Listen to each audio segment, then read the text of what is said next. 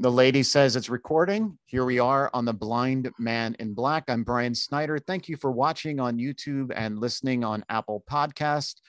Also, if you like my wife and I being totally exhausting, go to the Exhausting Snyders on TikTok, and we are going to be starting an Exhausting Snyders podcast soon. So keep an eye and an ear out for that.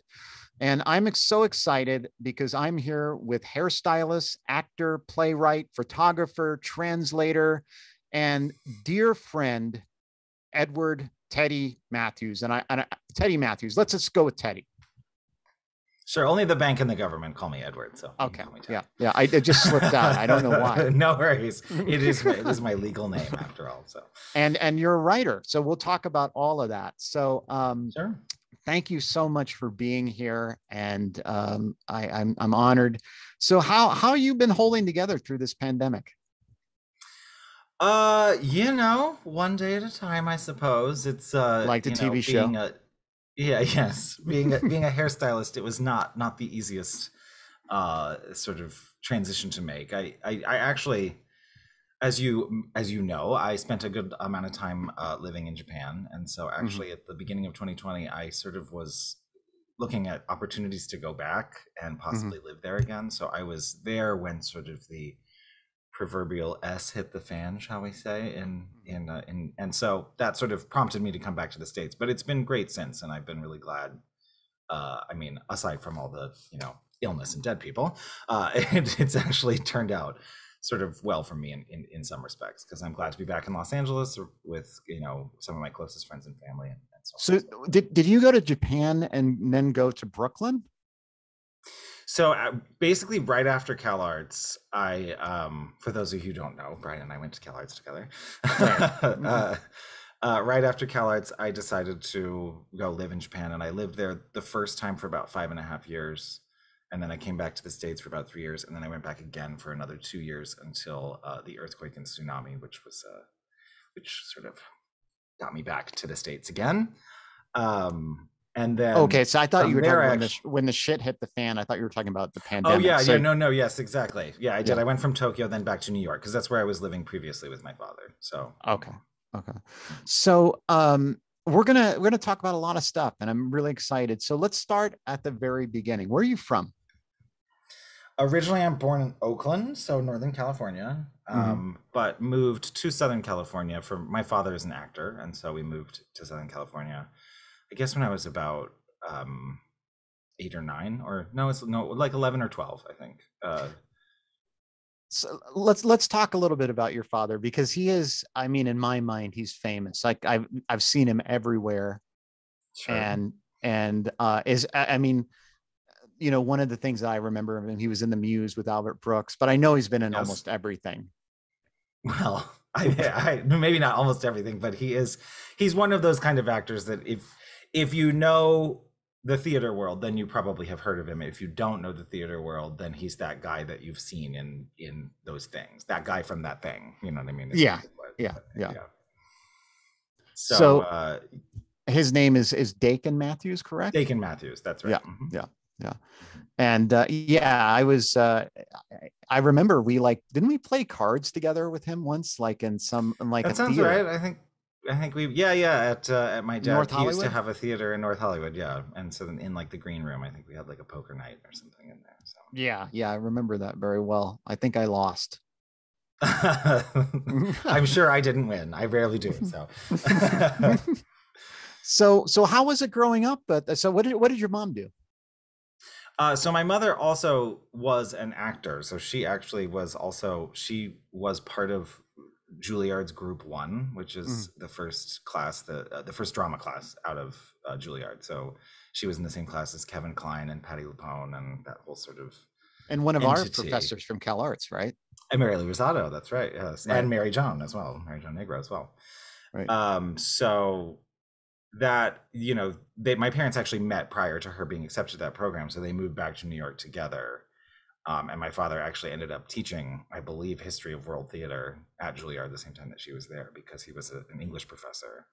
I see. And then went on because of after they finished the program, they sort of formed John Houseman's acting company, which was a touring company, And because other members of the class had to leave for a variety of reasons, they actually invited my father to come in. So he was an honorary member of the first John Houseman acting company that they. Did you meet John Houseman? I believe I have. I don't remember it, to be perfectly honest, but I believe I have. Yeah. So for those of you that don't know who John Houseman, he's a very famous actor, but it's funny because in the like late 80s or late 90s, I remember there was a commercial that I feel like it was like American Express or something, yeah. He would do this thing. You go, we make money the old fashioned way. We earn it. Exactly. I think he said everything in about that same candor. So yeah, he played I think it was the grandfather of Ricky Schroeder and Silver Spoons, right? I think so. That sounds right. I can't don't put me on the record for this one, but I'm pretty sure. Yeah. So what was it like growing up with parents in the theater? What was that experience?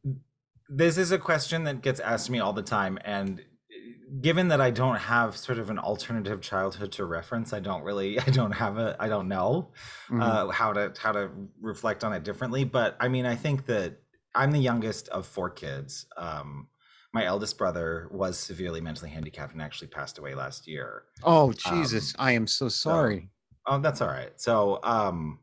But he wasn't always, especially me being the youngest, he wasn't always in the home with us all the time. He was so, he had such a condition that he did have to be sort of in foster care and taken care of 24/7, or else my parents probably wouldn't have been able to have any sort of a career whatsoever. Was he, did he have intellectual disabilities or cognitive? He was both severely autistic and mentally and physically handicapped. So he had, and then, as his deterioration went on, he ended up becoming bedridden and couldn't, and had to be fed from a feeding tube, which essentially stole from him the one thing in his life that he adored, which was eating. So, so, in many ways, he was in bad shape, and his passing is a blessing in some ways. But what I was leading to with that was that, being the youngest, my sister and my brother and I, all about 2 years apart, and Richard was the eldest, and he was 2 years older than my sister. We all grew up essentially backstage. So from about 3 years on, when I was about 3 years old onwards, my parents, I don't know if they were joint or if they worked together, but my father, I know, was the creative director of, at the time, it was the Berkeley Shakespeare Festival, which is now known as the California Shakespeare Festival. It's in Orinda now. It used to be at John Hinkle Park in Berkeley. And I mean, I grew up basically backstage doing homework there. All the weekends we were there, hanging out with all the actors backstage in a very sort of bohemian, wild, upbringing. I was in fact, that was the first job that I was ever fired from at 3 years old. Really? What happened? I was in Romeo and Juliet, starring Annette Bening as Juliet. Okay. And I had a scene, I had very small scenes. They didn't want to obviously tax a 3-year-old with too much. So the thing that got me the axe was during the sort of Juliet's mourning scene, after they discover her, dead, quote, dead body, and then sort of the mourning. I was sitting on my father's shoulders and supposed to be sad, and I guess the thrill of the audience, I couldn't take it, and I, put my hands to my ears and stuck my tongue out and did sort of the classic clownish gesture to the audience, which of course burst into uproarious laughter. And so I was fired. Well, I mean, did that affect your confidence or?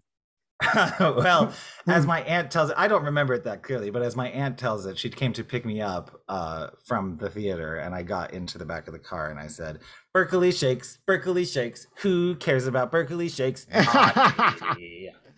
So I clearly was not that bothered at the time. Okay. I guess not, since you wrote a song about it, a defiance song. Indeed. Thankfully, my father did give me opportunities to come back to the theater in the future. So right. Wow. So so you remember Annette Bening? Yeah. And I mean, she's remained a pretty close family friend, so she comes around every once in a while. It's funny. I had the same vocal teacher as her niece, Ashley. Oh, really? Do you know Ashley? I don't. Yeah, I've pretty much I've met Annette's children, I think, Mm. or child once, and then but when they were very young, and Okay. then but I've never met Warren or the rest of the family. Okay. All Darn right. it. Wow. So what happened? Like what was it? So what happened after that, after you got fired? I mean, if I can remember, I mean, obviously I was young, and Mm. Andrew's my older brother, and Annie is my eldest sister, and Hmm. they continued. They had parts in the show too. They were older and a little bit more mature, so they continued to do the show.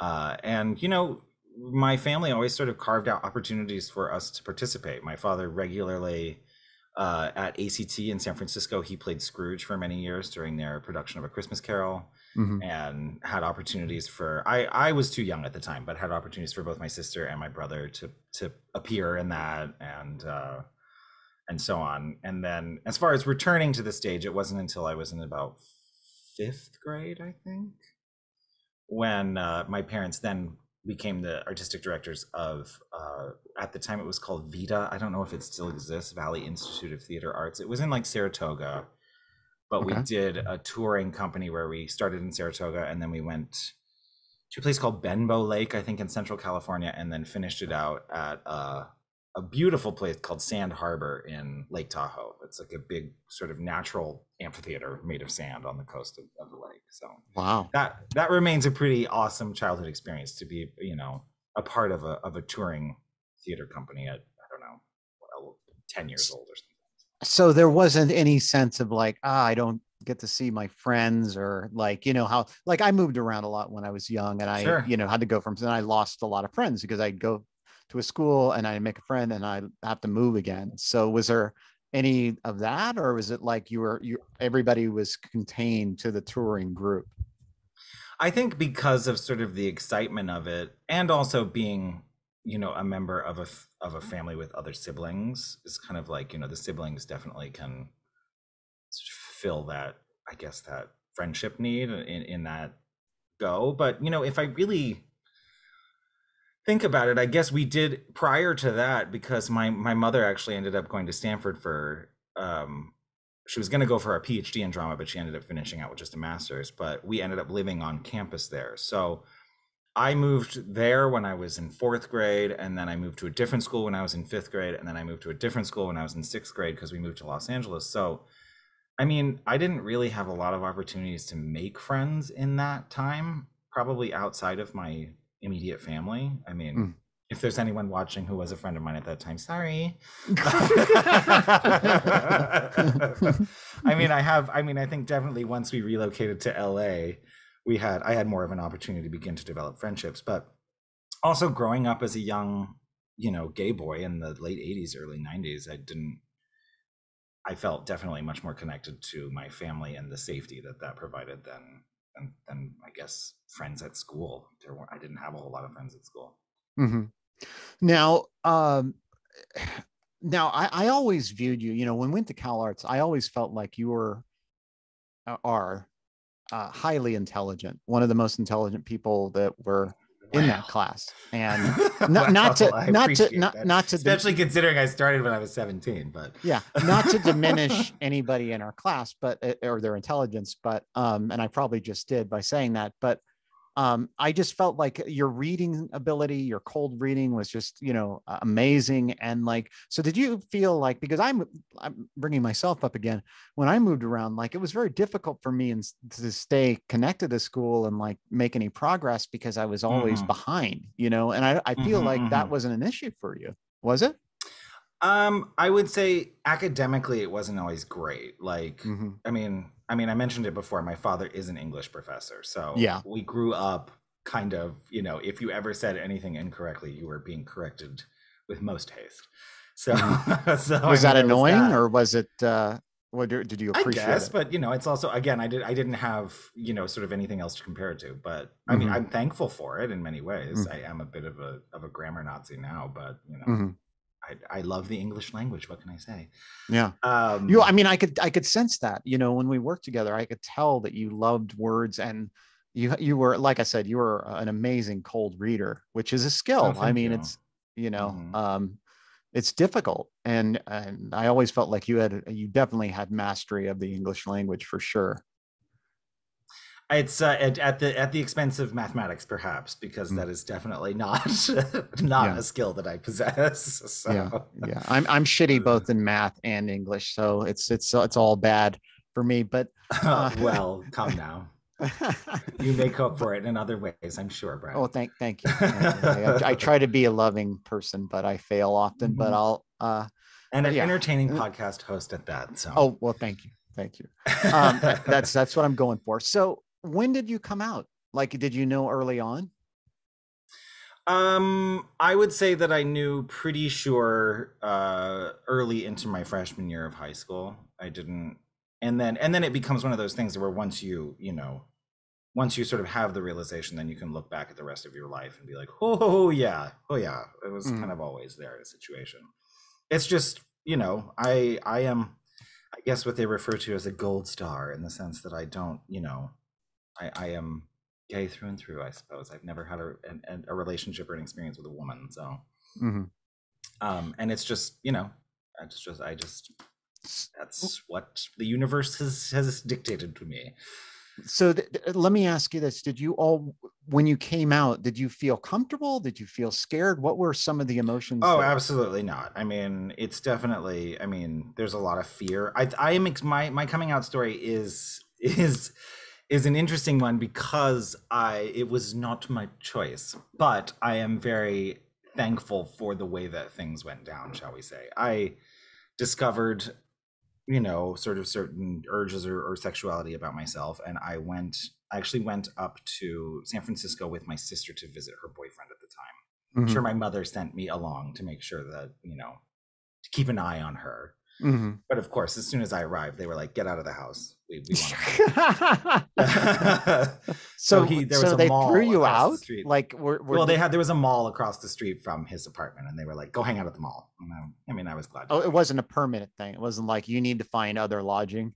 No. I could, but it was just like, it's two, 18, 19-year-old kids. They don't want to hang out with their 14. Yeah. So. In the process of being left alone in the mall for long periods of time, I found myself stealing adult magazines from the bookstore, including a Playgirl magazine, which I thought, the vibrations that was sent through my body looking at something like that was just astonishing. And then, of course, I felt a huge sense of weirdness and guilt and strange. And why would I look at this? And this is in the process of sort of my discovery. This is kind of how I came to this realization. And so then, of course, I threw it out. I threw it out down the garbage disposal, and I was like, weird. Well, glad I got that out of my system. Next day, I went back to the mall and stole a book called The Joy of Gay Sex. So it was while flipping through this book that I sort of had the realization, why would you steal a book called The Joy of Gay Sex unless you were really interested in it or gay? And so then I took this book back with me, and I started keeping a journal about my feelings and about what this meant to me. And, and a lot of the emotions that I expressed in it were shame or fear, or what is my family going to think? And, all of those normal, you would say, or up for the time sort of emotions. And then my brother found it in my room, and he told my sister, he said he was looking for scissors. I don't know why you'd look for scissors in a locked briefcase underneath my bed, but he was looking for scissors. That sounds like bullshit. Well, but again, I'm thankful for it, to be perfectly honest, because he ended up then telling my sister, and then my sister ended up telling my mother out of genuine concern. Do you know what I mean? And so then I remember I was trying to go to sleep, and, my sister came into my bedroom, and she was like, "Mom wants to talk to you." And it was like, "What?" She's like, "Mom wants to talk to you." And I was like, what? And I went, and my father was out of town with work at the time. And I went into the room, and I just knew immediately what the situation was. I could just tell from the way that she was sitting in the bed with her blanket pulled up, and her hands resting on top of the blanket, with a look of utter concern painting her face. And I just knew that this was the time for the conversation. And I just ran away, and I ran into my bedroom, and I was like, "I don't want to do it. Not now, not now, not now." but they came in, and each of them, each of my family members came visiting me like a like an invalid in bed or something, each one offering their gifts or something afterwards. And it was fine. I feel really lucky. I mean, years went by again before I talked about it again with my mom, and then even years further before I ever eventually talked about it with my father. But he knew, and these kinds of things, and knowing that there was that level of acceptance there was something that, and knowing that I wasn't living this life of hiding it for so long, because I don't know how long I would have gone on. I have no idea how long I would have gone on hiding this if I hadn't been outed in this way. And so, I'm sorry, how old were you when your brother? like 13, I guess, 13, okay. Probably. All right. So this is one of those things where people will be like, wow, that's messed up, your brother outed you. But I actually am very thankful, because it helped me start to develop a strong gay identity from a really young age and feel confident about it. And so I don't know how things would have been different if I hadn't been outed in that way. So when did you publicly come out, though? I would say it was pretty well known. I actually came out to friends at school at 13. Prior to the family. Oh, all right. So how did that go? I knew that this was happening. Well, I went to a private Catholic high school in Burbank, and we had at the time we had something called a peer support room, which was basically you could get a hall pass to skip a class and call one other person to go to this room, and you could have essentially like a peer support. And so I was friendly with this girl in my class. I'm not going to name any names, but she was not, she wasn't popular or anything like that. We weren't like close friends. But I felt that I could trust her, and I felt like she was a willing set of ears to listen to my problems. And I think also, she was pretty strong in her Catholic faith too, which I almost sort of wanted to get, I guess, an angle on, because I grew up Catholic. And so, we sat in the room, and I cried, and I expressed my feelings to her, and she was very supportive, and that helped. I think, if I remember correctly, that I came out to friends at school first, I think. I can't be sure. It was a long time ago. But then, I mean, it became pretty clear, I think, to most people around me. I don't fancy myself as particularly flamboyant, but then every time I've told someone I'm gay, they pretty much tell me, "Oh yeah, I knew that already." So it's never been much of a struggle. I think because it happened, I sort of was outed and had to address it in a mental way and in an emotional way from such an early age. I don't really have, I don't know. Yeah, I don't know how to put it.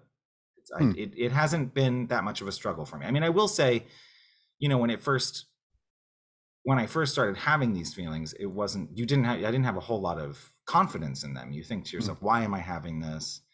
If, especially because when you are a young homosexual, shall I say, or bisexual, or someone who has feelings towards the same gender, it doesn't mean that you have feelings towards other homosexuals. You just have feelings towards the same gender. Yeah. So it's very hard to be in a world where you are surrounded by people who you find attractive, and knowing that that's not something that sort of can ever be. So that's one of the struggles, and that's where I think, like, when I was young, I would think things to myself like, if only I'd been born a girl, life would be so much easier. Boys would be interested in me and things like that. Obviously, I don't feel that way now. Right. Was there ever a time that you thought about transitioning? No, I don't think so. I think it's, and I, no grudges or anything, and no judgment on anyone who does. It's just that wasn't a part of my coming of age, I suppose. Yeah. I think also because, the sort of saying to myself that if I were only born a girl, it would have been much easier, was not so much a representation of what I wanted for myself, so much as kind of that would be the easy means for boys to like me, basically. that then at least boys would like me. But ultimately, I mean, not to get into sort of the nitty gritty of of sexual fantasy, but I mean, what I find attractive is men together. So that's why I think the idea of sort of transitioning, or of, I don't identify as trans in that way, because I find the idea of two men together to be sort of my desire, I suppose. I understand. So when did you have your first boyfriend? Not until CalArts. Oh, really? Yeah. Wow. Just because I mean, there were opportunities in high school, I guess, but it was always terrifying to me, to be perfectly honest. The actual notion of engaging was terrifying, and it's also loaded with a lot of other things too. I mean, there's a lot of social elements that, you know what I mean? I think that this is a somewhat of a I don't want to say confession, but I think a lot of other people probably growing up in the era that I grew up in feel the same way, which is that when I was young, I found gayness or effeminacy or flamboyancy to be somewhat unattractive, because I wanted like a straight guy, basically, was kind of like what was inside my mind. That was the fantasy, do you know what I mean? But that's something that obviously has shifted over time. I mean, now I find all manner of gay men to be really wonderful and beautiful and attractive and all those kinds of things, and I'm no longer chasing the sort of unattainable fantasy of a straight man most of the time. But it's yeah, I don't know exactly where I was going with that, but no, we were just talking that you had your first relationship at CalArts. So that at CalArts was, and it I mean, first boyfriend was in the dorms at CalArts, and then then that complicates things, because you like you live near each other and all those yeah. So let's go back a little bit. So what inspired you to become an actor?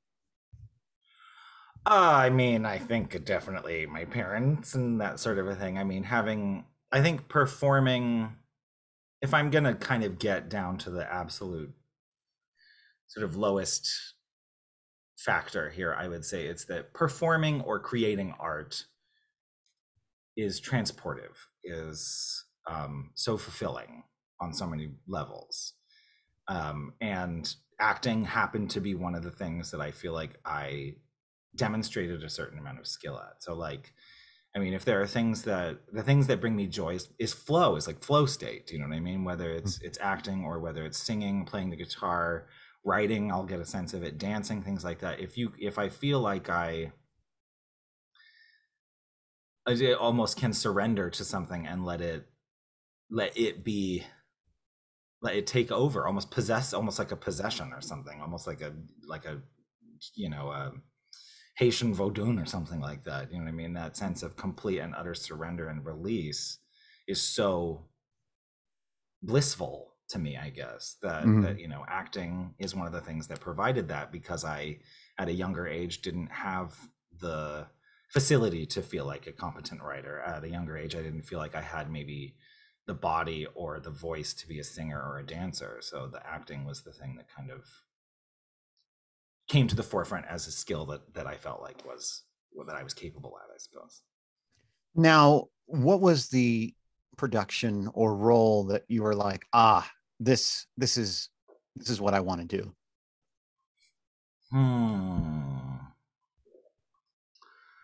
I think probably like the most pivotal as a young actor was in high school, when my mother tended to be the director of the shows.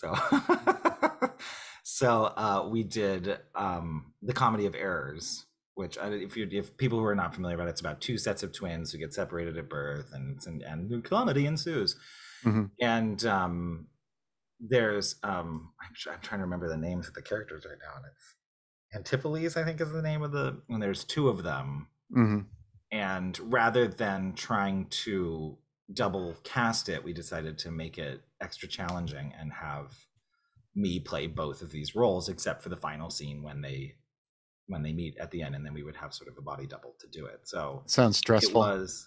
It was a lot of language. It's Shakespeare, so it was a lot of language, a lot of keeping on top of things, and there were times when I would forget to change the bandana and go on with the wrong color bandana on, and then I'd come back and just be so devastated and, you know, not know how to channel that frustration back into the work or things like that. But I guess just, it's not even so much that I felt so compelled during the performance, but that I felt so accomplished afterwards, maybe. And that's what made me feel really good about it, I guess. Mm-hmm. So it was like the idea of completing this process that was the joy, like you. I guess, and sort of what I was saying before about flow state, where it's almost like if something goes really well for me artistically, I almost can't recall the moment. Do you know what I mean? Or recall yeah. You're immersed in the it. living of it. Excuse me, I just had a little burp there. So I don't. It's it's hard to say. I don't. You know, it's a really good question, because it's not like I had a number of super compelling roles that I did throughout my acting career. In fact, even at CalArts, I, you know, never really had really juicy roles to sink my teeth into. So that's a good question. Why the hell did I want to be an actor? Well, I mean, I can share my experience. You know, my father was a professional comedian, and he was a singer as well. And I got into singing, particularly like Frank Sinatra standards and things like that, Yeah.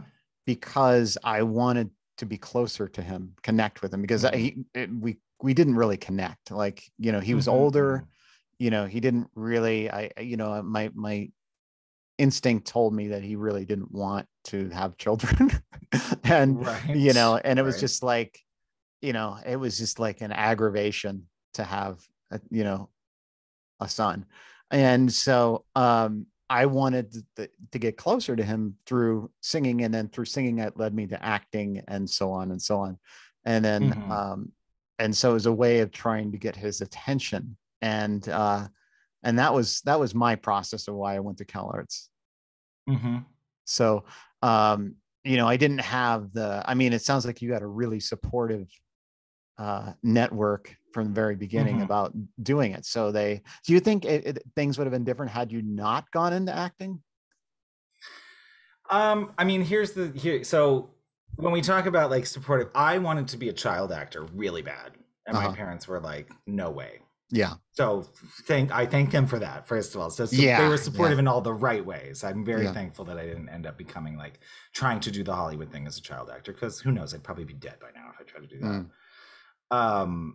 But I mean, I have to say, I agree with you in some respect. I think that children often follow in their parents' footsteps for a certain amount of intimacy, closeness. You know, I'm trying to think of the right word right now.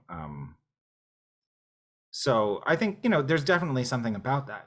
I mean, how many things do we do, especially when we're young, purely for the sort of approval of our parents? So yeah, you know, I think it's also, as I said before, academically things weren't always great for me. It wasn't really until I got into college that I started getting really good grades and started really feeling like I was a good writer and good with words. I always just kind of did enough to get by, previously usually like a B student most of the time. But where was I going with this? Well, let me ask you this. Was there ever a time that you thought about doing something else, or was it always like, I'm going to do this, I'm going to act? Oh, well, that's where I was going to go with that, is that it seemed to me to be the natural thing to do because I was good at it, or I was told I was good at it. Do you know what I mean? As far as like wanting to do other things, there were other things, you know. I take on and discard hobbies like tissue paper most of the time. So it's, you know, it's I tend to do that a lot. I take on hobbies and do them fervently for half a year, and then suddenly they'll just kind of disappear. So there are I feel like there were a lot of things like that as a child with like, I wanted to be a costume designer, I wanted to be a fashion designer, or, you know, there was a time when I thought, oh, I should be a doctor, and then it was like, oh, you have to go to school for how long? Maybe not a doctor. So, but because, and I think that acting did fulfill a lot of those things for me because, you know, you kind of get to do all the things. If you're an actor, you get to play all the roles. You get to, you know, as I've said many times in job interviews since graduating from CalArts, they say, "Oh, you have a degree in acting." It's like, yeah, so I can act like I can do anything, right? Just give me a character description, I'll fill the role. Right, right. So what was your experience at CalArts? What did you think of it? I would not change when and how I went to school there. Mm-hmm. That being said, there are some times that I wish that I had gone when I was a little bit older. Oh, really?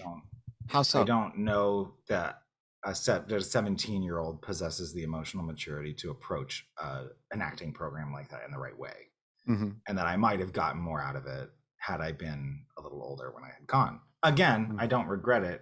It like shapes who I am in so many ways.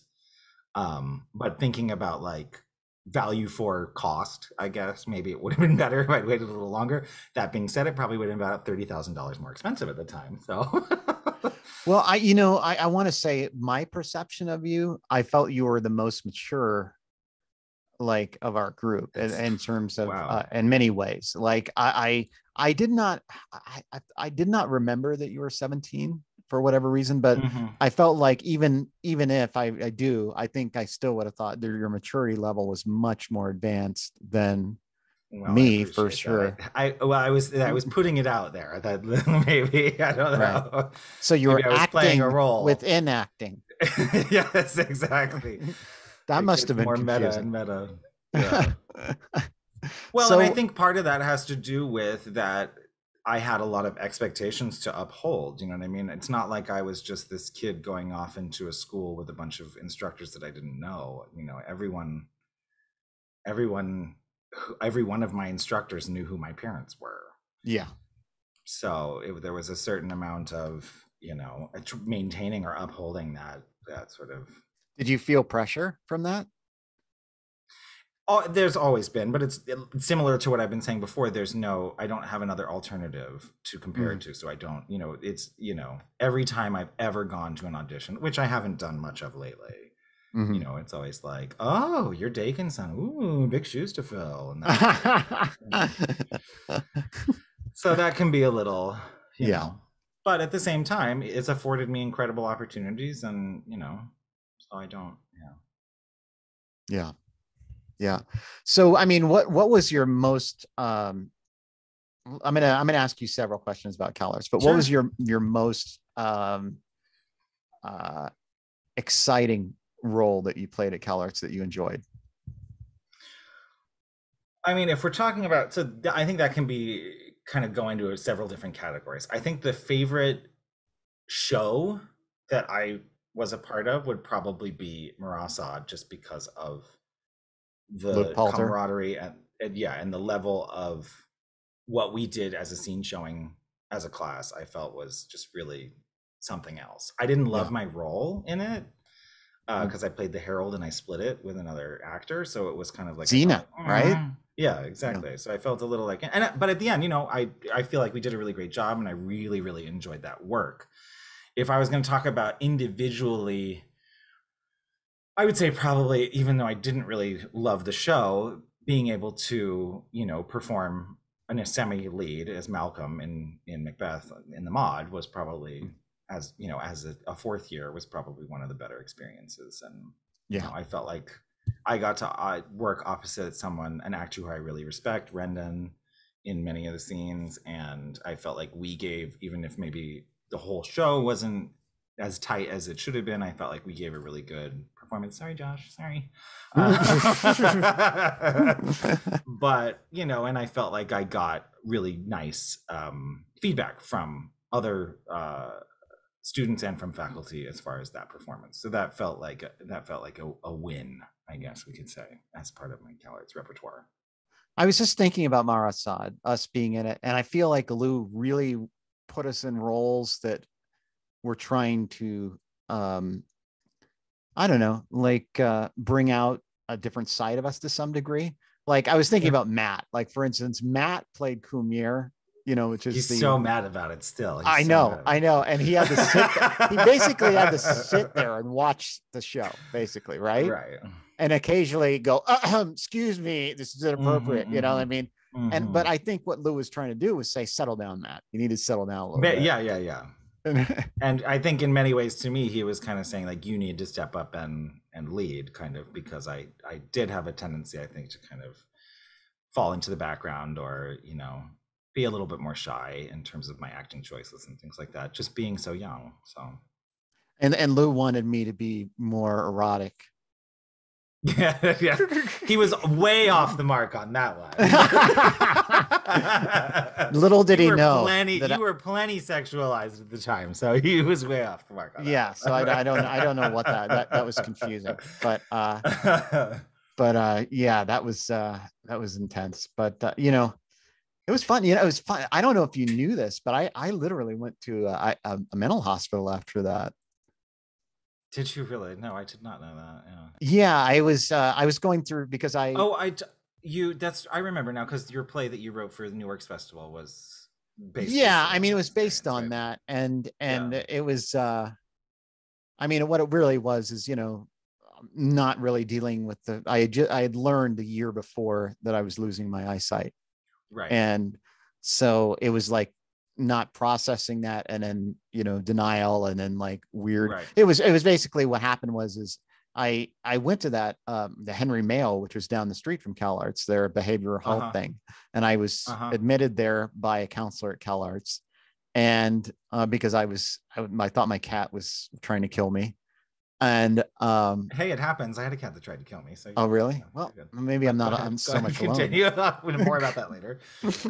We'll talk about that, but yeah, and then like I admitted, and they said I was schizophrenic, and then they only did a 10-minute assessment. I don't know how they did that, but and then I learned later on that I was just depressed with psychotic symptoms. But sure, yeah. But yeah, immediately after that, but it was it felt weird, because being in that, the idea of being in an asylum and then actually going to one, transitioning after, was a strange experience. So I can only imagine. Yeah.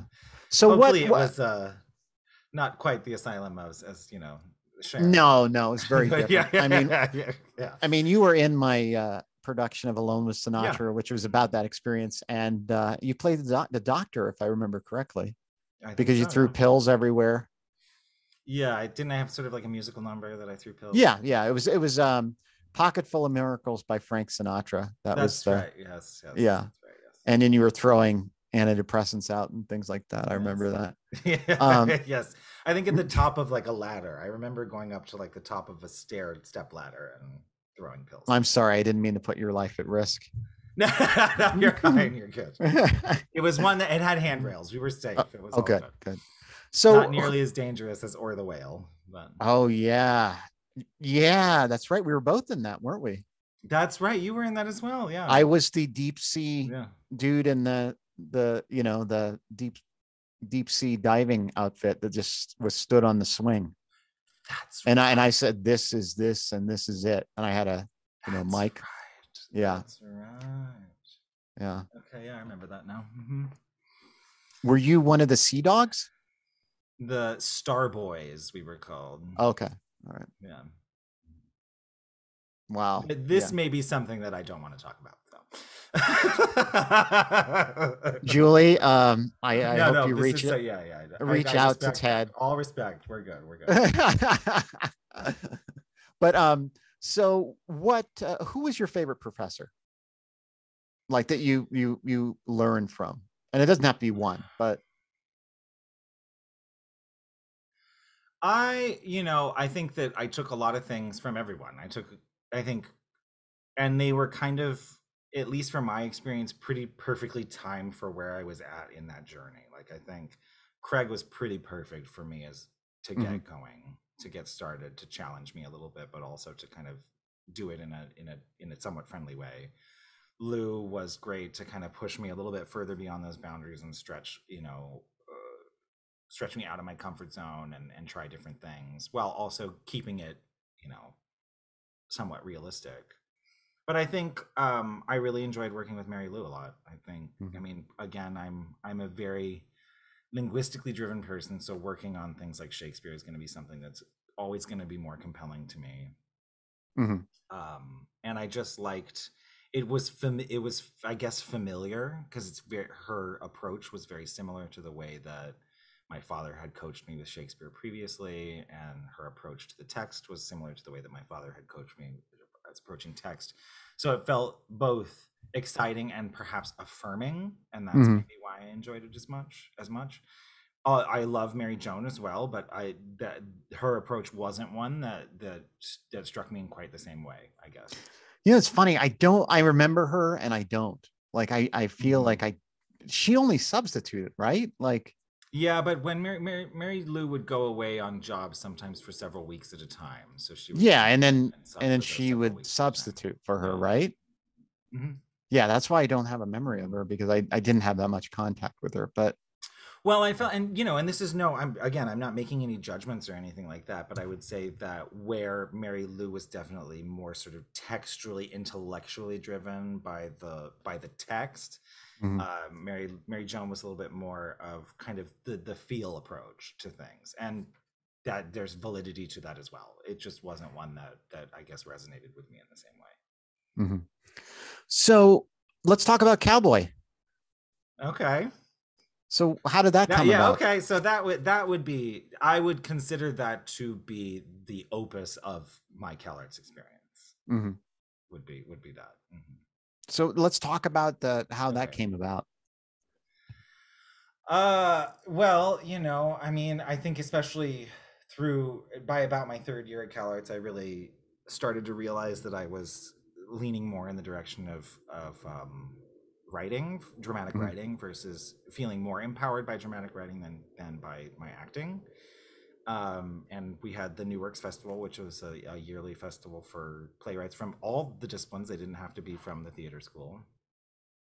And I had spent the previous summer kind of thinking through this concept of a sort of avant-garde or experimental theater piece, and I mashed it together using a variety of short form poetry and prose that I had written and connected it with characters, and was really thrilled with the outcome. I mean, essentially, the shtick is there's sort of there were four characters: subject, Cowboy Yin, Cowboy Yang, and the fan dancer, and they were all supposed to be sort of, I suppose, if I'm going to get analytical about it, represent different aspects of one's own gender and sexual identity, perhaps, and how, and basically it's sort of a discussion amongst them, and a coming of age story, I suppose. So. So what feedback did you get on it? Like from your parents? They saw it, right? So my father didn't get to see it when it was in the New Works Festival the first time. My Mhm. mother saw it; she loved it. My other family members were able to see it. I got really positive feedback from theater school faculty as well as other, members of the school. But really, sort of the most fulfilling thing of all was that after I had graduated the following year, Fran had asked me and Wit and all the other actors to come back to remount it again for two productions to show incoming theater students sort of Really? expectations of what they want to see from their theater students, I guess. Wow, that's boy, what an honor, right? Yeah, it really was. It was. I mean, that was a really exciting thing to do. So we went back, and this time we did it in the Coffee House Theater as Uh, opposed to where I'd done it that's a before, nice which I think space. was, yeah, it was. I really, it almost became more the real memory of it. But that time, my father got to go see it, and he was very. It was great. It It felt, was. It I was a was. little afraid because my parents are very classicist in terms of what their, not classicist in terms of what Mhm. their approach to theater is. They don't, they're not huge fans of real experimental theater and things like that. So but I think I think what they dislike a lot about experimental theater has to do with adaptation, Mhm. and with taking something and changing it, as opposed to, if you and this is kind of how I felt very much the same way when I was at school there, which is like, I feel like adaptation is a cheap way to get the audience to look at the director and not at the play. So they probably don't like Robert Wilson. I don't know. Okay. Ask them that. I'm curious. I will we'll have a follow-up in the comment section on this one. But because it was an original piece, and the original piece itself is written to be one that is somewhat more abstract, I think that it was something that they could appreciate more. And, you know, and it's one of those things that is still referenced as, oh, you know, I'm so proud of you for that, and blah, blah, blah. So that I still keep, I know you can't see, but I still keep a framed picture from the first production here. Can you describe it for those listening? Cowboy. It's a picture of so Cowboy Yin and Cowboy Yang were both dressed like old Western cowboys, and one of them was made up to look like a black and white, like an old black and white image of a cowboy from an old Western, and the other one was made to look like sort of a Technicolor cowboy, like very bright colors, like something that's done in that early days of color, where they look very orange in the skin and very pink in the shirts and things like that. Right. So, and this picture that I showed is one it's towards the end of the play, when there's kind of a breakthrough between Cowboy Yin, who represents more of like a positive masculinity, and the subject having somewhat of an intimate encounter, I guess. Right. Well, thank you for sharing that. So, of course. So I just thought of this, so I want to kind of talk about. So did your parents have any expectation to go to Juilliard, or were they happy with CalArts, or what? How did they respond when you got in? I really wanted to apply to Juilliard, and I wouldn't say that they discouraged me, but I don't think that they were comfortable with the idea of me moving to the East Coast at 17 years old. So I think the idea of CalArts was nice because I was able to go away to a conservatory, but I'd be 30 minutes away. Yeah. So, and the other thing, CalArts doesn't offer really, excuse me, Juilliard doesn't offer a degree. It's like a certificate, isn't it? No, it's a degree. Oh, it is. Okay. For some reason, I thought it was a certificate program. Some different ones are there are certificate programs. I know they have a playwriting program out of Juilliard that is a certificate program, but the acting program is an undergraduate BFA, I believe. Yeah, I auditioned. I only auditioned for 2 schools. One was Juilliard, one was CalArts, and I did not. I got to the second round of auditions for Juilliard, but I did not make it past that. And well, I was waitlisted to CalArts, if we're being perfectly honest. So, so then I got waitlisted, and then I got the offer. So that was nice. But... Yeah. So what do you think was the most difficult part about being at CalArts? I guess, like I said, it was such an incredible environment for making friends and exploring your youth and your sexuality and your, and all the things that, I think it was difficult to maintain focus. I understand why many people ended up either, leaving or being cut or things like that, because the world there is so exciting. Right. Sometimes you get so caught up in that world that you forget why you're there, basically. Right. Oh. Hey, you know what? I apologize. I need to use the restroom. I have not done this before. I do too, because I just finished this big cup of tea. So why don't I'm going to pause this. Let's take a little bathroom break. Sure. I'm going to pause right now. Here we go. You ready? Okay. Pause. Yep. So we're back. That is the first time that I've used the bathroom during a conversation in 81 episodes. So I apologize to everybody. Was it all right, something I said? What? No, I haven't. I'm just super stressed out, and I think I'm having a nervous bladder thing today. So I'm just, I don't know. Either that or something's going on with my prostate. I don't know. I'm getting.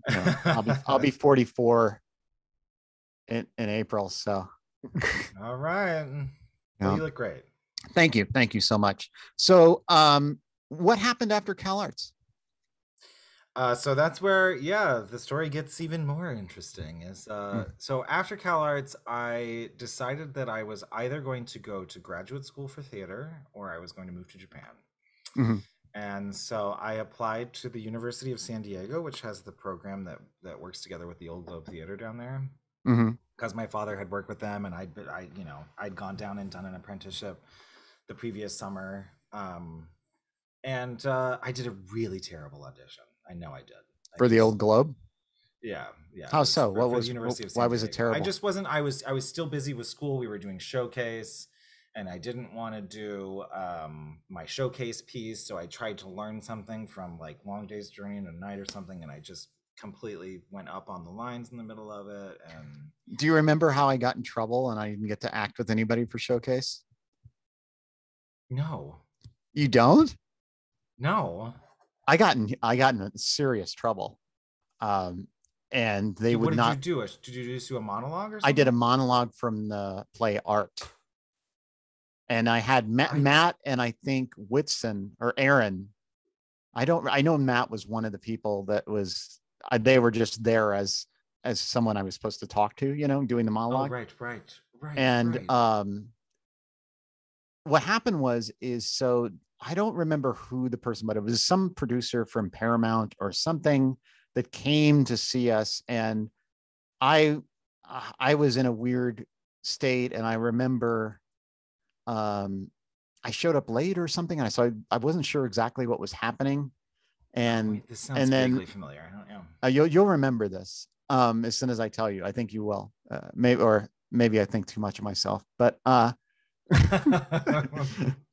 but so what happened so I was paired with Xena, and I was supposed to be this boss that was trying to seduce her. And instead of doing it straight, I did this ridiculous, like Steve Urkel, like boss. Oh, that's okay. Yeah, and everybody was so embarrassed by it. And I can't remember. We had a specific teacher that was, and I don't even remember her name, but she was the one kind of facilitating. It was a class that was supposed to kind of be a transition from CalArts out into the real world.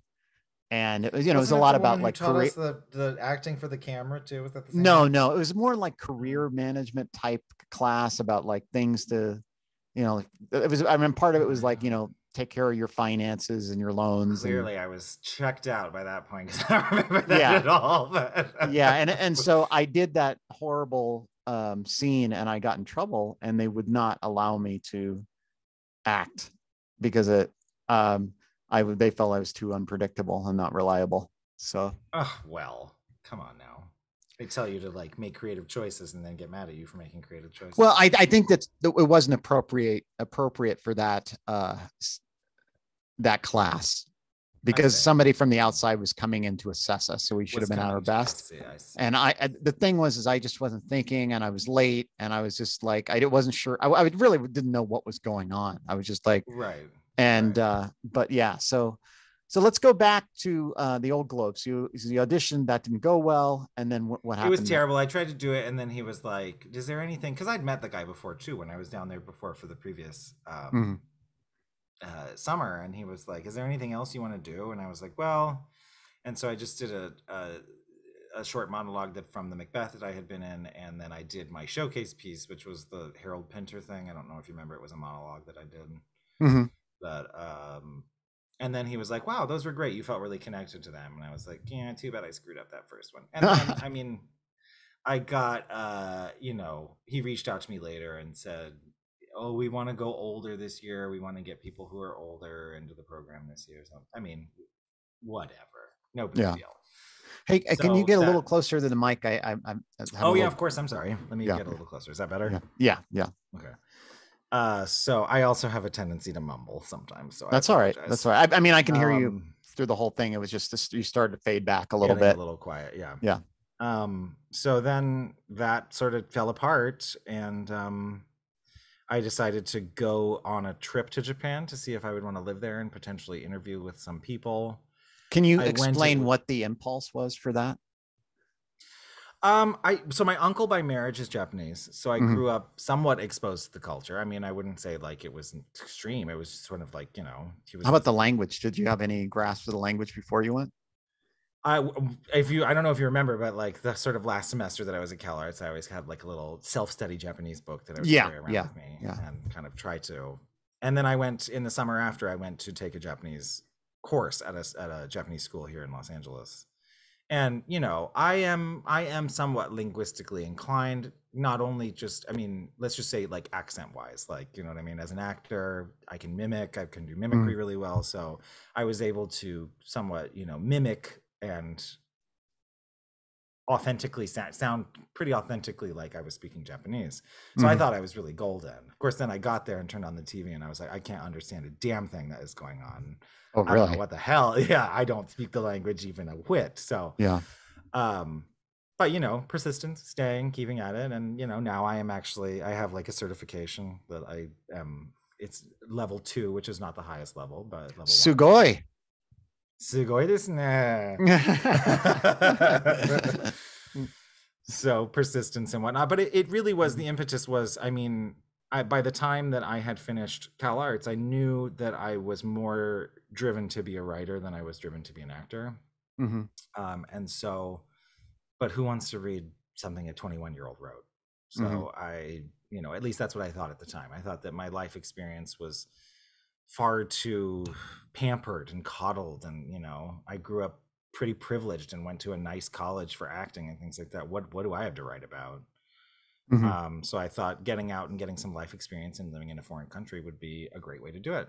And you know, I thought I was going to go over there and be there for a whole year, and just one thing turned into another, and I ended up over 2 stints staying for about 7 years. So it just became so fulfilling to have something that I, particularly the language, that I felt like I was able to get better and better and better at and master every single day, learn new things every single day. Every ride on the train, you'd be looking at another advertisement on the train and puzzling it out and then being, oh, that's what that means. And that just constant sort of intellectual stimulation everywhere I went. So that became the thing that I enjoyed about it most. So, what was it about the culture itself that you discovered as you were there? Like, was there any surprises, or did you feel like you had a pretty firm grasp of everything that was happening before you went?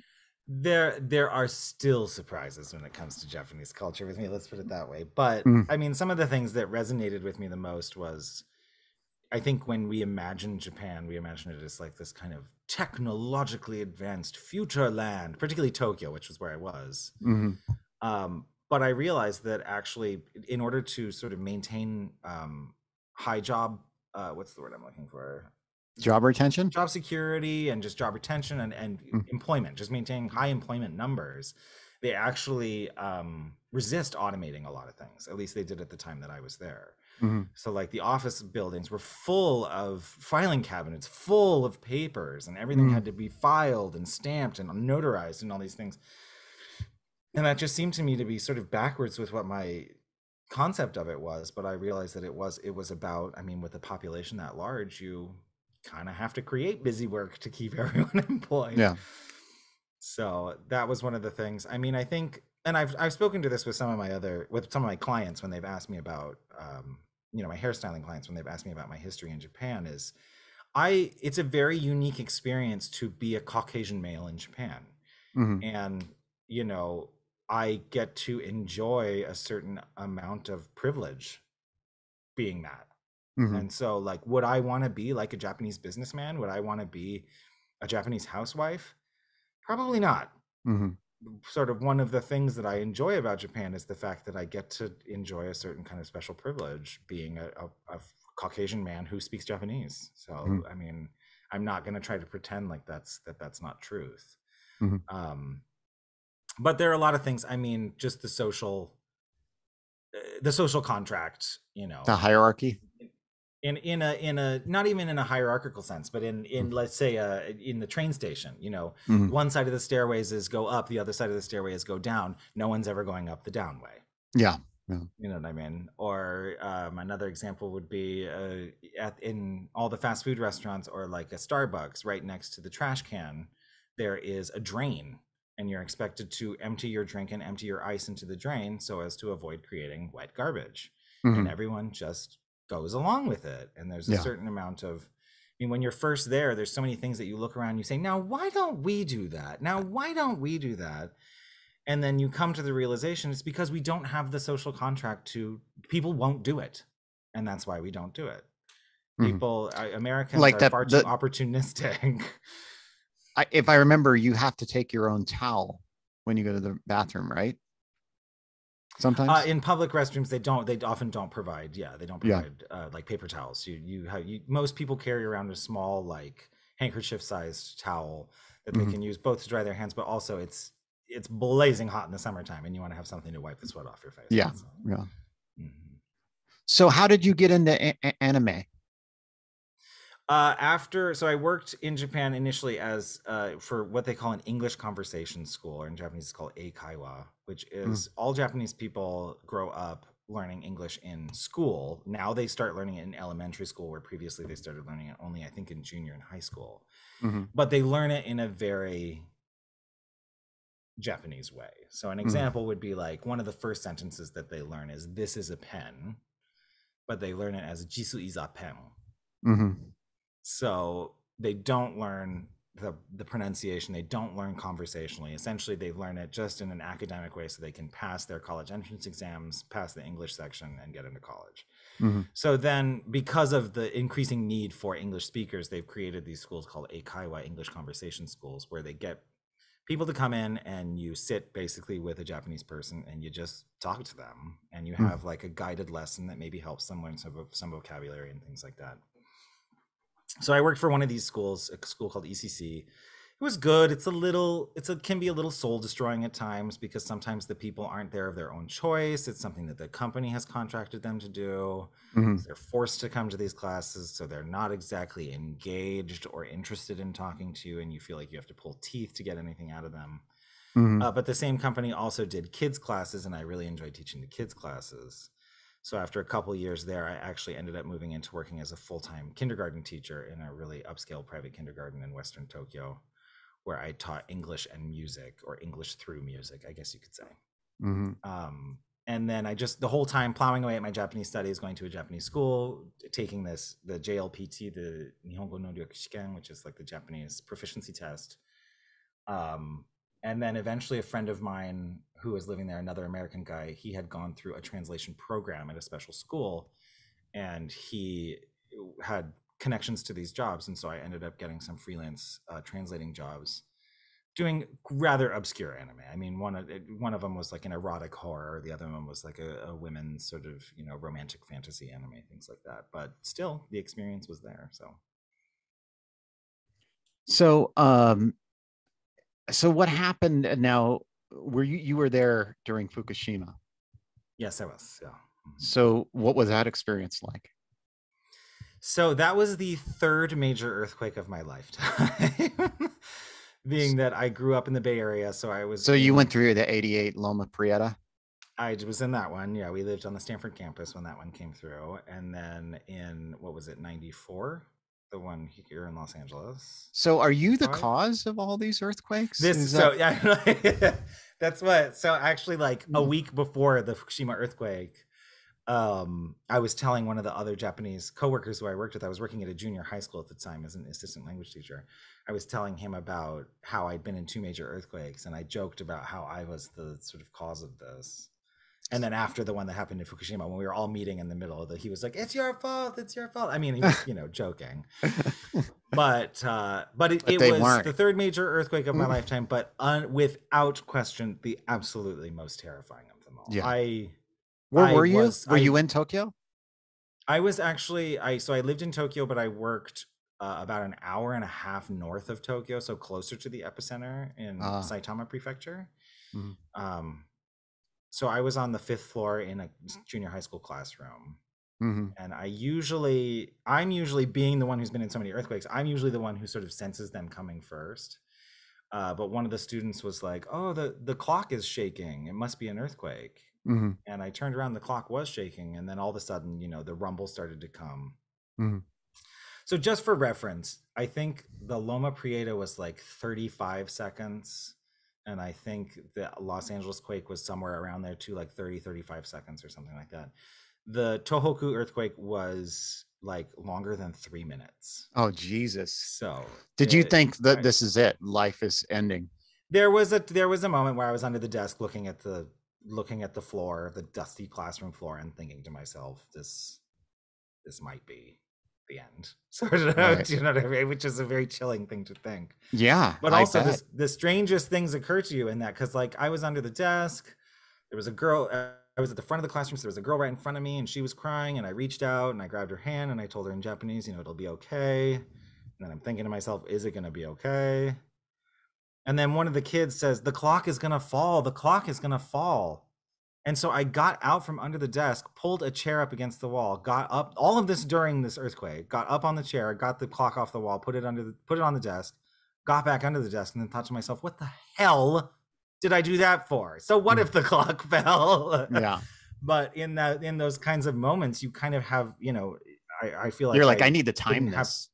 I didn't have control of what, it's just that such a traumatic event. I didn't, So that was just the beginning, and then that earthquake subsided, and I remember, myself and the Japanese teacher were looking at each other like, wow, that was really big. And then the PA came on and they were like, oh, we just had a relatively large earthquake. We're going to continue classes as normally scheduled. And so there wasn't any damage where you were at? What the hell? And then a huge aftershock hit right afterwards. And so then they said, all right, everybody out onto the playground, or into the center courtyard, I guess. Mm-hmm. So there wasn't much damage where you were at? No, I mean, like if you've ever seen pictures of sort of metropolitan areas in Japan, power lines are everywhere. There are power lines everywhere in Japan. Mm-hmm. And after the earthquake, I remember I went and I pulled open the sliding window in the hallway, and it was just power lines whipping everywhere. Mm-hmm. So, it was, but I couldn't see any damage. There wasn't really any smoke or anything like that, but we knew, that it was a sizable enough quake. Japan is their infrastructure is very well prepared for earthquakes. Yeah. So, yeah. I remember watching a History Channel thing about how they have like these basically springs underneath buildings and things like that. They're very well prepared for it, because it's a very, there's a lot of seismic activity there. So, yeah. But obviously there was going to be problems. I was stranded I couldn't ride the train back home. Mm-hmm. And then the news all started to come in about the tsunami and all those kinds of things. And then that was just, very somber. And luckily I was able to find another teacher from the school who was able to put me up for the night before I could get back home. But it was... How long was it before you got back home? The next day. I mean, I woke up the trains were stopped. The next day I got up and I walked back to the train station, because I was like, I'm going to see if the trains are running. And they were not. But I really wanted to get home, and so I actually just started walking under the train tracks. And I mean, I was not close. I would not be able to walk home, but I just didn't want to. So I started walking. I probably walked for about 6 miles before then I heard the trains running on the stations above, because it was like an elevated train track. And so then I walked to the next station, went up, and was able to get on the most crowded train I have ever been on in my entire life. Like, literally had trouble breathing because so many people were on that train. Yeah. Because everybody wanted to get home, I guess. So, but yeah, it was, it was pretty traumatic. And then as the news out of the Fukushima power plant kept coming, I sort of said to myself, well, if there's one more explosion, maybe I'll think about going home. And then there were about 5 more explosions. So I thought, okay. Wow. That's intense. That's yeah, really it intense. was. Yeah. Sometimes I forget that even happened, but there it is. So how long did you stay there before you went back home?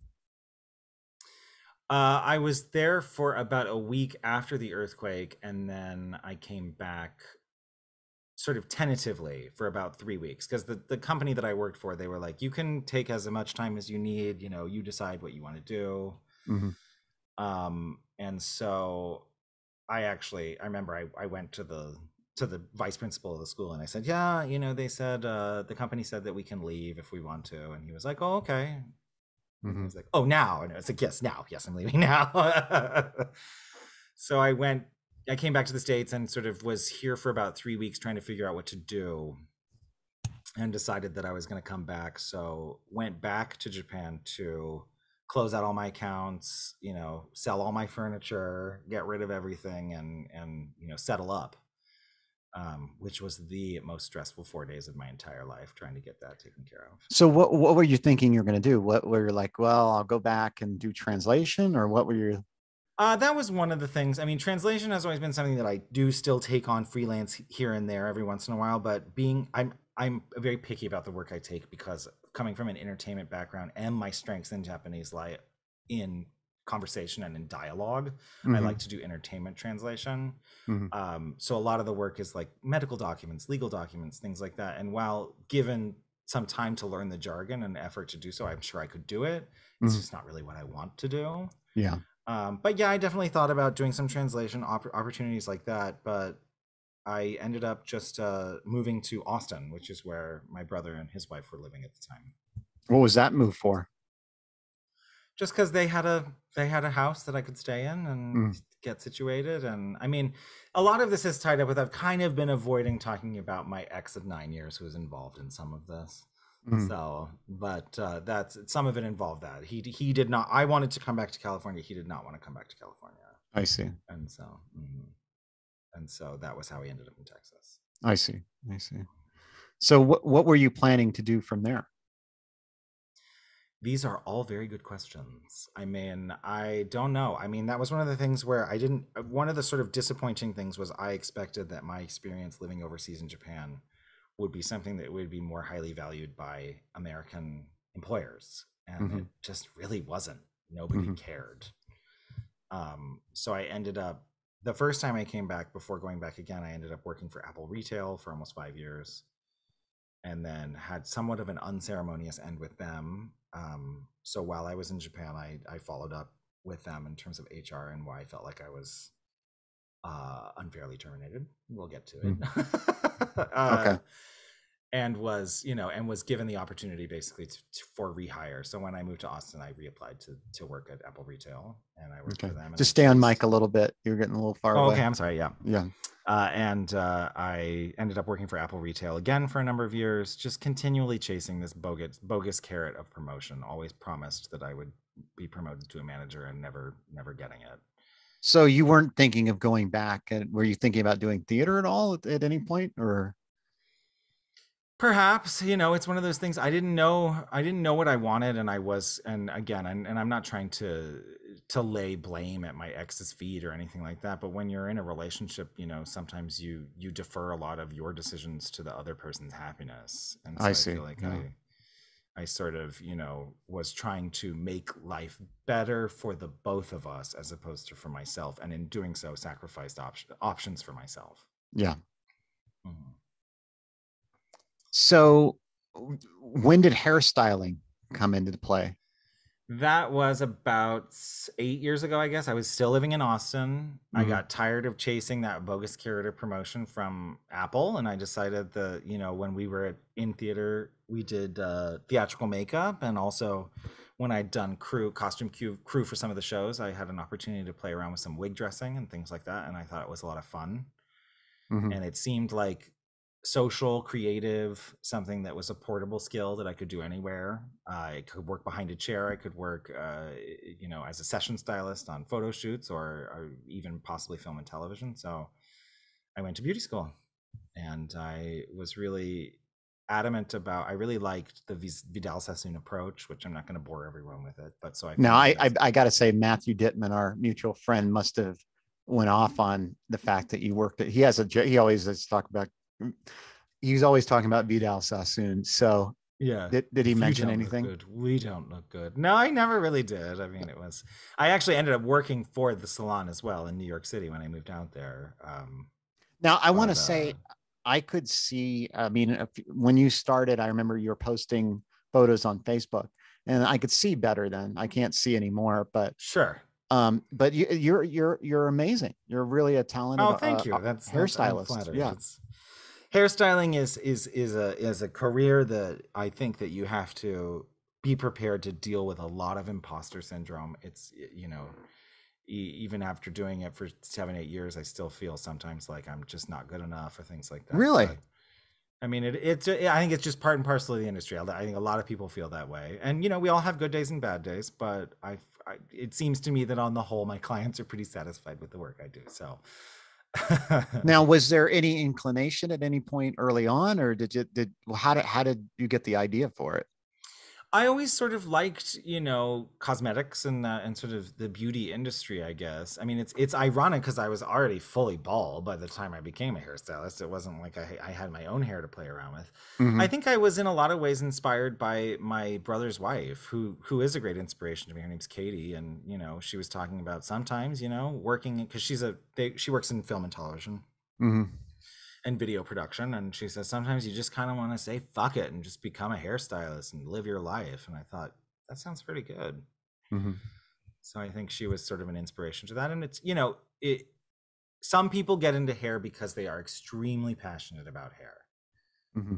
I'm not one of those people. I like it. I like doing it. I think it's a really, really fun job. I get very fulfilled by the work that I do, but it's my job, and my passion is more. I'm sorry, I didn't mean to interrupt. No, not at all. No, I was just going to say, you're also a therapist, really. Well, you can be, yeah.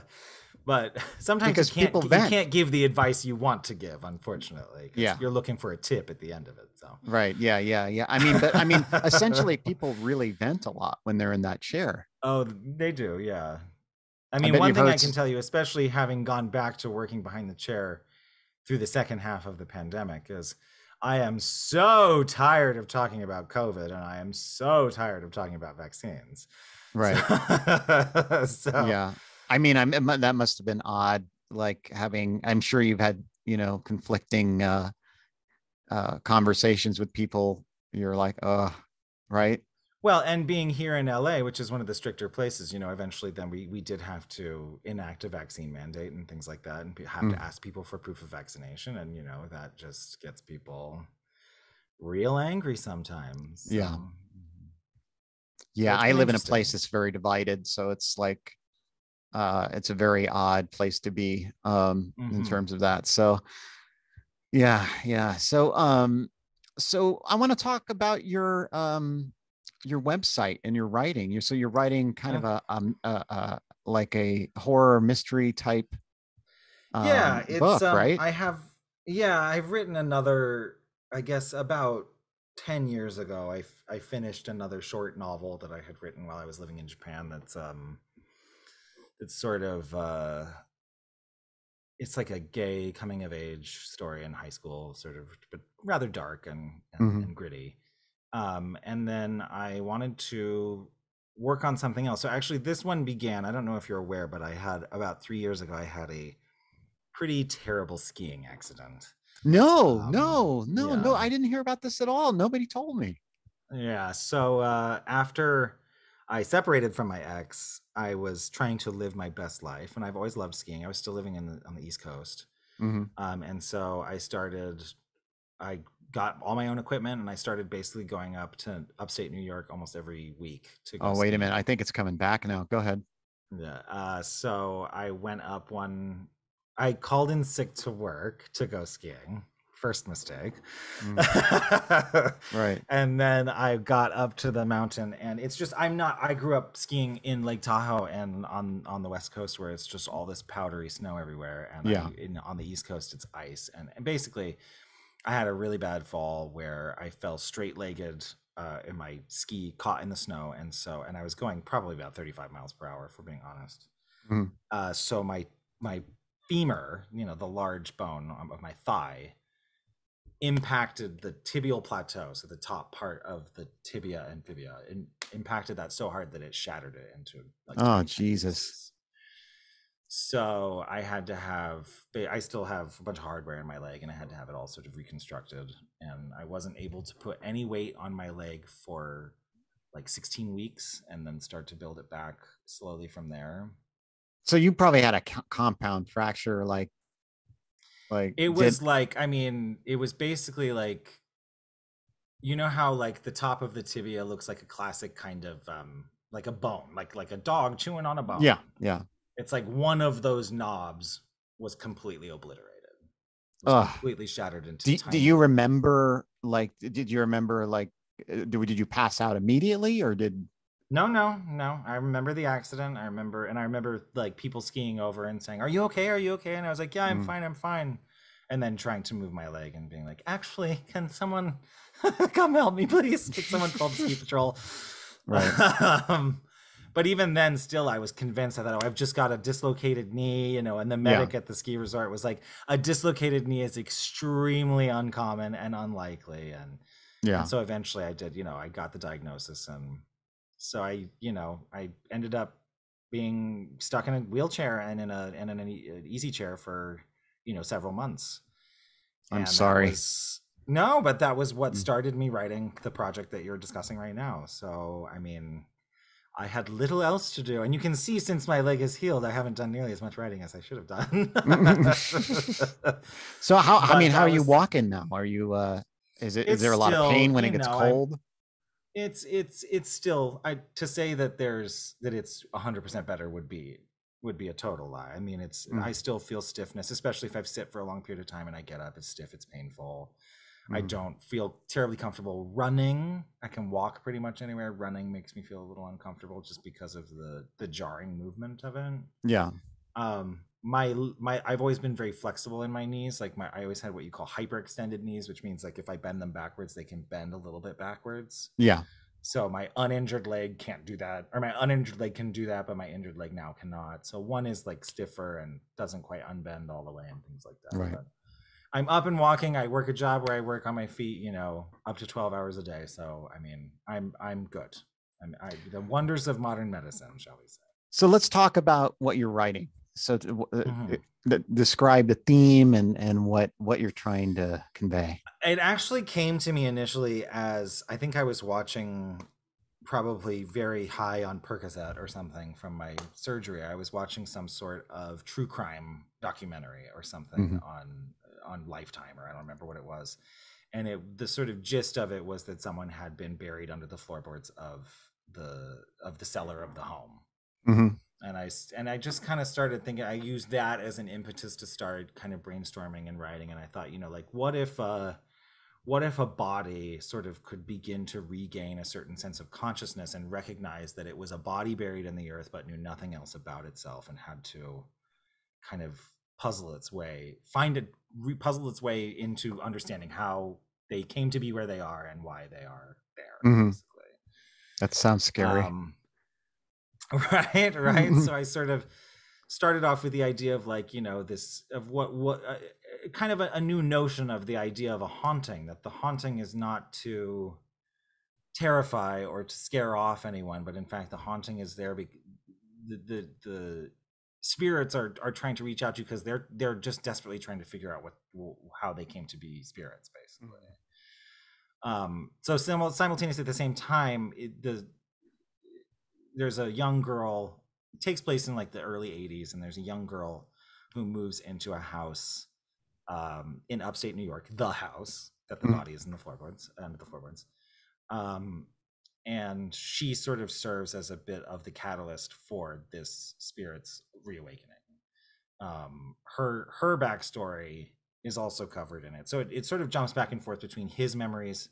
It's a man who's buried in the cellar. His memories of his life in the 50s and her living in the 80s and sort of discovering that. And her backstory is one where she, inspired actually a lot by John Sanders. And when I went to visit his family in Kentucky, she grew up in like an old sort of plantation house in Kentucky and had all these imaginary friends, which then you sort of come to realize are perhaps spirits, and that perhaps she's a medium and that she's sort of interacting with him. And so it's, for those listening and watching, John Sanders is somebody we went to CalArts with. He's a fellow actor.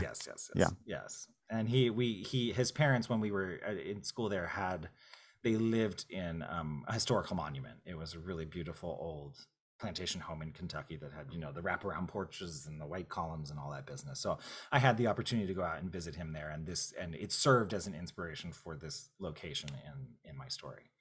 Did you have a mint julep? Well, we didn't have a mint julep, but sweet tea. We might have. You never know. We had sweet tea. That we definitely had. Yeah. And there were slaves' quarters, so it was legit. I mean, that's wild.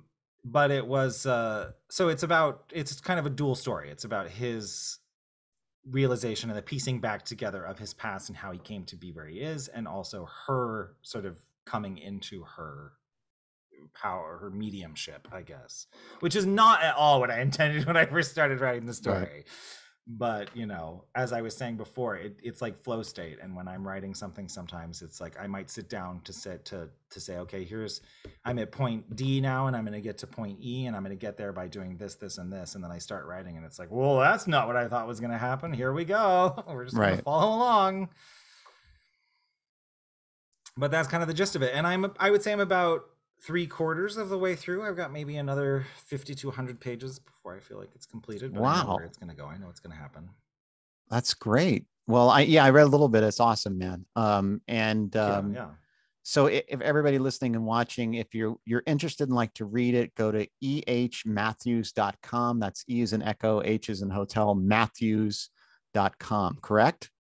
That's right, and that'll lead you to the main page. There's some other sort of random scattered poetry on there, but this piece itself is called Graveyard Dirt, is what the name of this is.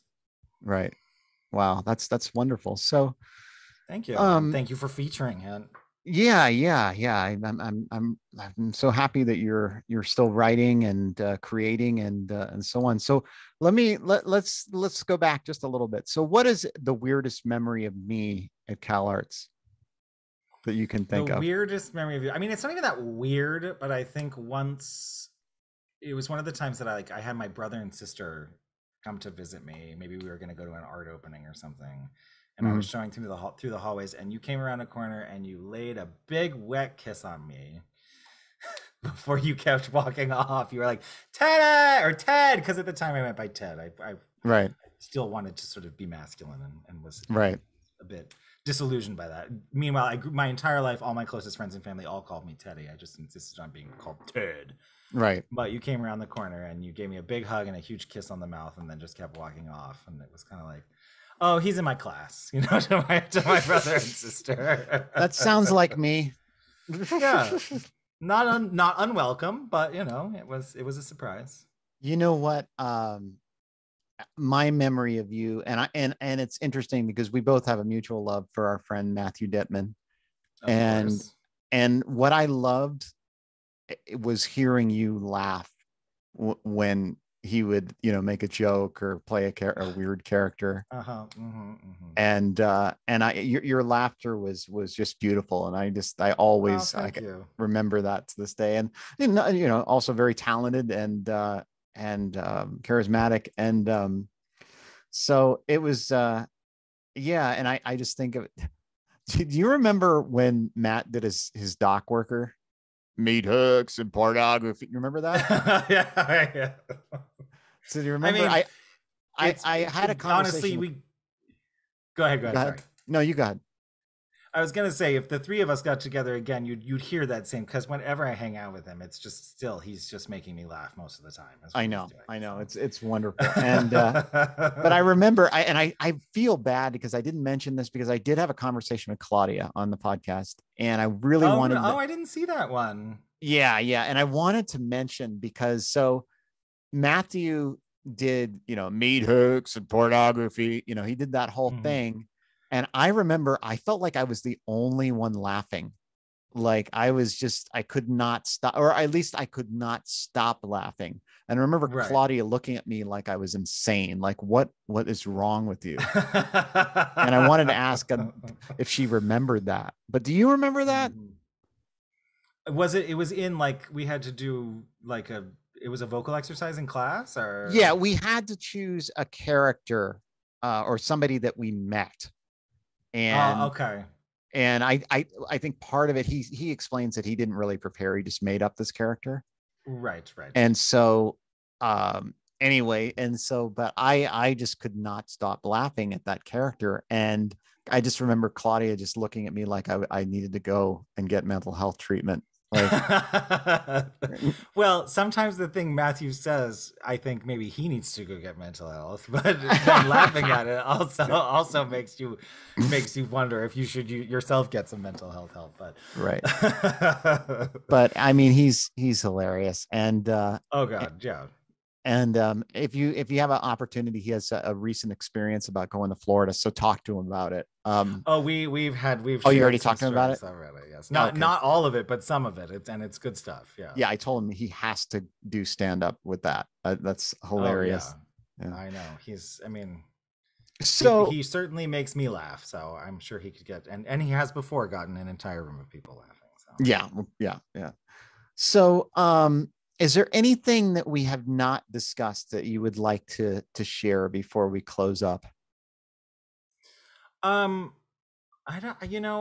I would love to just share my admiration for you. I think it's really amazing where you are and what you've done, and I can't imagine the kinds of experiences that you've had, and the kind of Are you talking about my career in the porn industry?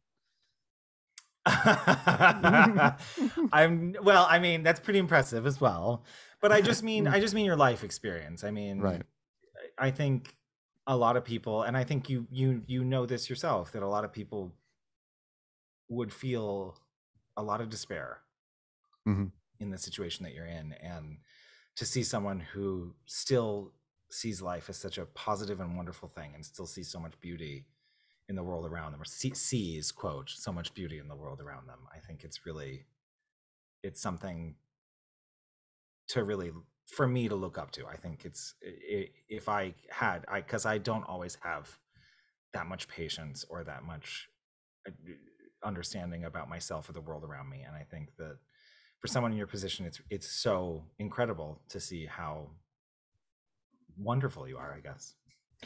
Well, thank you. The feeling is very mutual, and I experience a lot of despair. I'm, no bullshitting.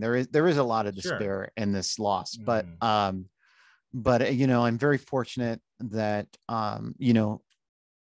one of the things about Matthew Dittman that I love is we spent a lot of time together, and you spent a lot of time with Mhm. him as well, and one of the things that I loved about him is being able to laugh through everything. And Mhm. he inspired me a lot throughout our life. And that's what got me into starting to do stand-up comedy. And Mhm. you know, I mean, so I think there is a lot of despair. I mean, what I'm trying to do now is basically transform the loss and despair into something of value and something Mhm. uh, that helps us get through this horror that we're all collectively experiencing. so so No, I know. Yeah. It's but it's been it's been a hell of a 4 years, hasn't it? yeah, and I'm very fortunate. I have a wife that she inspires me as well, and I love her very much, and I'm grateful that I have her. I am So too, and I have never had the pleasure of meeting her, but I've watched a few of your episodes, and I have not watched any of your stand up yet. I'm going to get around to that. oh yeah, But and yeah, and if but you want I to kind of see us interact, go to TikTok, the Exhausting Snyders, I and will, check yes. that out. And I don't know if you're on Cuz TikTok. and Matt and I have talked about this before. We're just so thrilled that, that you have her in your life, and that, it's just it brings me great joy to see where you are, I guess. Thank you. And I also, I'm very fortunate to have a son as well that kind of gets me out Mhm. of my head. Like that's the Yeah. greatest thing that, to watch him, learn and grow and be Yeah. and is joy, and that helps get me out because How old I is don't he know if you now? remember this, but Lou Poulter said to me, he's like, you mind fuck yourself a lot. Oh, I remember. Yes, I remember Yeah. that. Yeah. Wise words, sage advice. Yeah. So, well, Teddy, I am deeply honored that you were willing to do this and share your life with us. And Oh, absolutely. I'm so thrilled to do it, and I mean, it's so funny because so often I look back at my own life experience as being something rather trivial or uninteresting, and just kind of recount it with you. It does give me a sense of, hey, I have done some things, and I have been some places. So yeah, absolutely. And I'm really excited. I'm looking forward to being able to listen to this on Audible. So everybody, if you're interested in Teddy Matthews' book that he's writing, go to ehmatthews.com. That's E as in echo, H as in hotel, Matthews.com. And thank you so much for being here. And I love you, buddy. And please stay healthy and safe. I'm hoping to get to LA soon. I'm definitely going to be. I would love to catch up with you and Matt together. Just, we'll just put Yeah. him in a corner of the room and he can go and we can laugh and it'll be great. I'll definitely see you. I'll definitely see you in August. And yes.